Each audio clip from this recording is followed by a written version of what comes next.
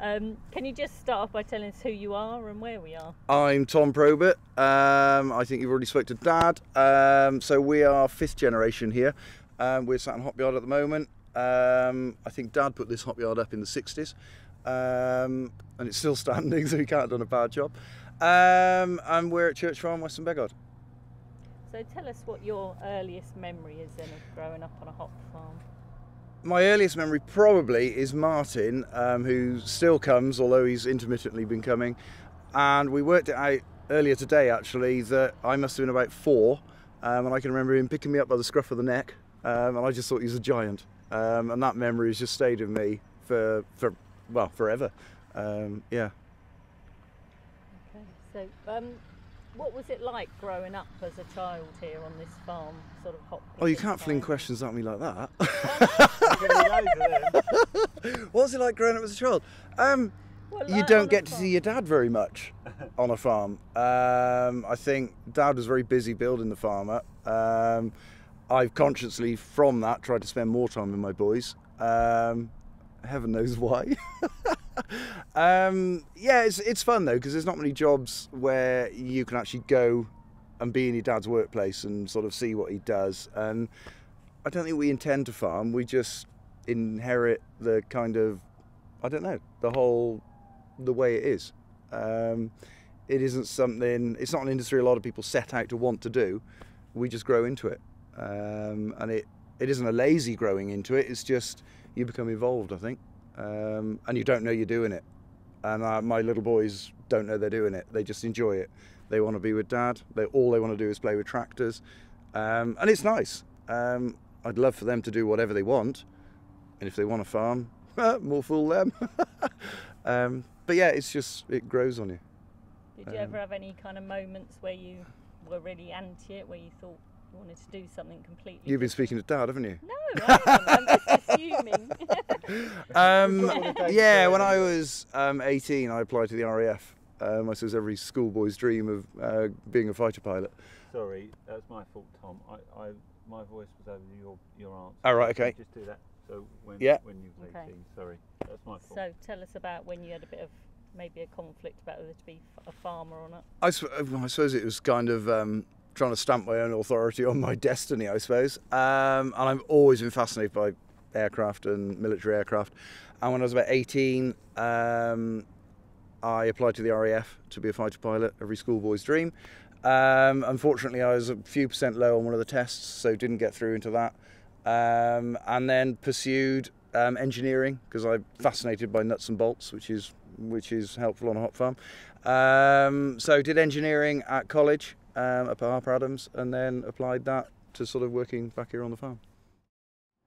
So he did mention that you went off to New Zealand, and Yeah. and you sort of tell us about mending the brough machine there. Yeah, it was just, I think everybody has a bit of a travel bug in them.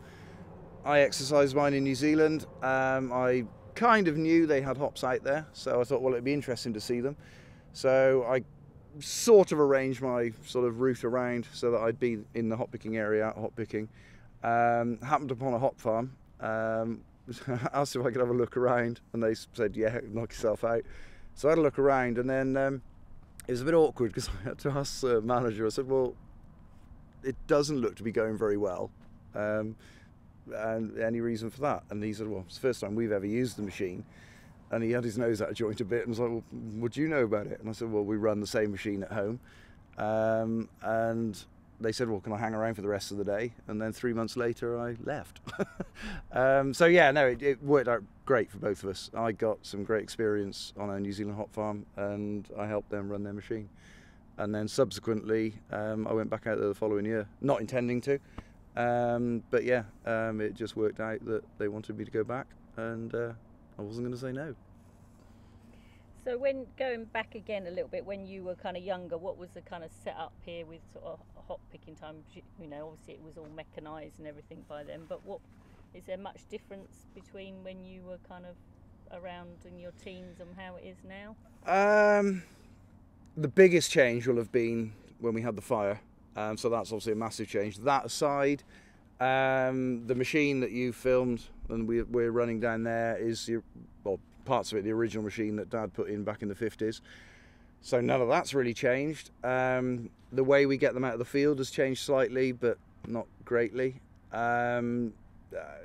Little tiny bits, but no, generally since hand picking, nothing much has really changed. Perhaps it should. It still looks sort of fairly kind of basic, but really efficient, doesn't it? With the chopping them down with the knife, and it's all fairly basic. Yeah, it but is. It works. It's still quite manually intensive, but compared to picking each individual hop off a plant, it's highly mechanised. Yeah, hand picking, the staffing quantities on the acreage we're growing would be unimaginable nowadays, and hence it's all done by machines. So yeah. What was your first kind of role on the farm when you kind of, was it when you came back from New Zealand? When did you sort of, what was your first kind of job? How did you Well, I first suppose get growing up, as you become sort of more able to do stuff, you pick up little bits of pieces here and there. With term time starting and overlapping with hop picking, I could never do a full hop picking, but I'd be zooming around on a trailer or thinking I was helping somewhere, I'm sure.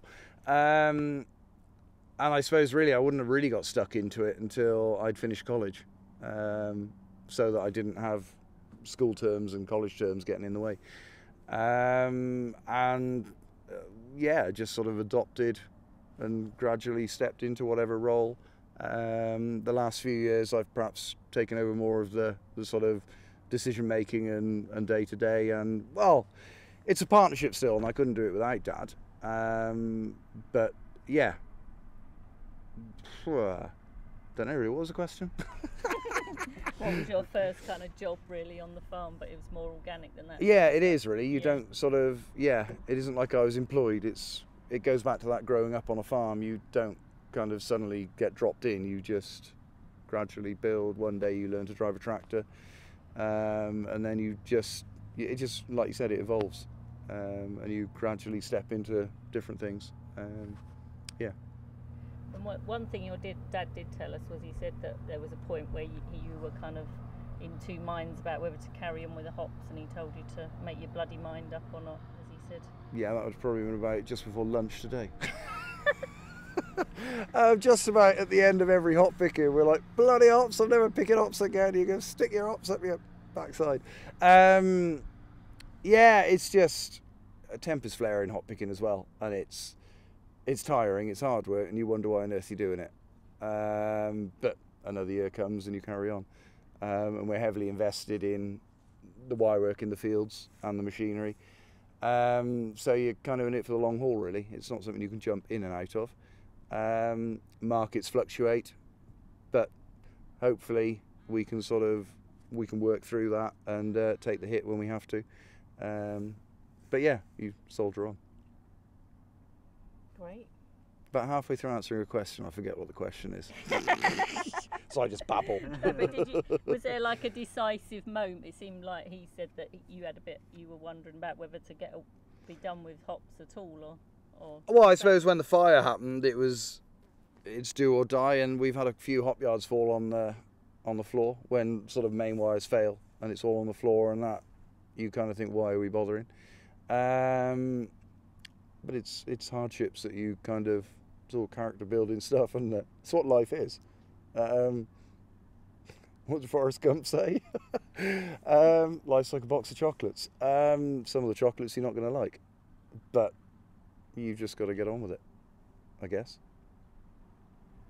And what do you kind of, what's your kind of plans really in terms of hops? Are you kind of expanding, or? We've got an acreage that we can just about cope with comfortably-ish. It'd be tempting to expand, but we pay tax at the moment, and we've got enough stress as it is. So I kind of think, why do I want to expand? I'm the most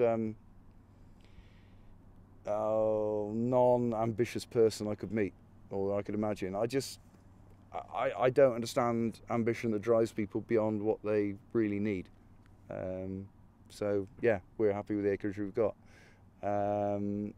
Saying that, we are putting one yard up, which was traditionally a hop yard, and probably when the market had a downturn we took it out, so we fully intend putting that one back in. The irony is we've got a setup that will cope with quite a bit more acreage. but I'd rather do what we're doing comfortably than stretch ourselves. So, yeah. And what do you think it is that makes people have this kind of affinity with hops? There seems to be this kind of real, I don't know, everyone you speak to says, oh, hops, or oh, do you think it was only more in the days of hand picking that people had this nostalgia and this relationship, or do you feel you have a relationship with hops that you don't have with apples or something? Or they're quite unique, geographically unique, globally and here. They only grow them in the southeast and sort of in this area of the country. Globally, they only grow on certain latitudes, whether that's north or south of the equator. Personally, my affinity to hops is probably bloody-mindedness and stubbornness. There's only 50 of us left in the country doing it, and it's quite a niche thing to be involved in. It's a strange way of looking at it, but yeah, it's nice to be doing something that's a little bit more respected than broadacre farming. Or perhaps not respected, that's the wrong word, but just a bit more unusual. They're a challenge. It would be a lot easier to do broadacre, like arable farming. And I think everybody else's affinity, I think because we're from Hereford and we talk to people from Hereford, most people you speak to know what a hop is or know someone that knows someone that's picked hops. You step outside of the hop areas and people aren't quite so sure what they are, other than things they see above bars in pubs and things. So perhaps it's a real sort of colloquial type affinity we have. I don't know why I like them. I wish I didn't. So tell us a little bit about who you've got working here. We've got quite a mixture. We rely heavily on foreign workers, mainly, well, all Polish, and one Welshman. But the Polish was a spin-off from, it was actually called HOPS, which was Harvesting Opportunities Scheme. And we were getting agency staff from them probably 15, 20 years ago. And then a few wanted to come back, sort of on a one-to-one rather than through the scheme. Shremick was one of them, who is running the machine now. And Shremick now brings a group of his own friends, family, and whoever he can piece together. And I'd be lost without him. He's my agency for getting work. He speaks the language. His English is fantastic. He understands the machine. He understands every job there is to do on a farm. You tell him to do something once and it's done. And he's my right-hand man. And I would be lost without him. He just makes everything tick so much easier. You can't really quantify what he's worth. I would not look forward to hop picking without him, not at all. And then we've got a few English people that they're part-time throughout the year, helping us grow in the hops as well, and they come and help. And like I said, Martin the Welshman, which I'm eager for you to get on film as well, Martin the Giant. But yeah, heavily rely on the Polish. And what are you worried about the future with the whole kind of Brexit thing and how that might change? What's your feelings on labouring, or you not the B word trying to think about that? I don't think Brexit is having an impact as such. We were getting Polish workforce before they were even in the European Union, so Brexit shouldn't really have an effect. Freedom of movement of people is probably going to be a reality in the future anyway. The crux is exchange rate, and this year the exchange rate is nowhere near as good as it was last year and the year before that. So they're all asking for more money already, and to be honest, they're worth it. We get repeat people coming back, and they can help out the new people coming as well. Shremick with his recruiting sets the bar quite high, so he always brings good people anyway, and they are worth paying a bit more. So exchange rate is going to be our biggest enemy.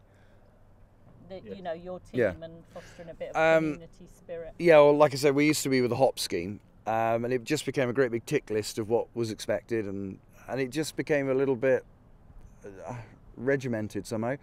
And we had a couple of the people wanted to come back following years, and we made they made private contact to us and came back. And Shremick being one of them, and we've got a good relationship with Shremick, and he finds us staff. And Shremick's a friend of mine now. He doesn't work for us, he's a friend that comes to work. And all the people he brings, they treat it's not a holiday, but they take holiday from their jobs and they come over. and I think they enjoy it. But it's nice to have a little bit more camaraderie and be amongst them and working, rather than just throwing out orders and expecting the minions to do it all. And the other day, I'd said to Deb, it would be really nice if we could just have like an old-fashioned cookhouse and just be able to have meals all together. And it doesn't really work because we're never all sort of stopped at the same time. But I think most Fridays we'll probably have a bit of a get-together and a drink, and just all sit down and just take a deep breath. And it'd be nice just to go back to the olden days of like a big pot of tea out in the hop yard and just see some smiles on faces and not just frowning and sweating. But no, it'd be nice just to make it enjoyable. We're rushing around too much, which I don't set a great example of not rushing around when the sweat's pouring off me, but yeah, it'd be nice to get back to that. Just step off the treadmill for a minute and just relax and realise why you're doing it. Yeah, I suppose. So the idea is to capture stories and memories about hops, which is a big part of the culture of Herefordshire. Yeah. Do you think that's an important thing to do, and if so, yeah. why? Yeah, I think so. In fact, someone sent a message to Dad the other day of, I think it was hop picking in 1925, and it was just nice to see. It was just, yeah. And I think if you don't capture stuff, it's gone. It's like before and after photos. We always think about doing them after. You think, oh, I wish I took a before photo. So yeah, no, I think it's nice to capture it. Sure. Yeah.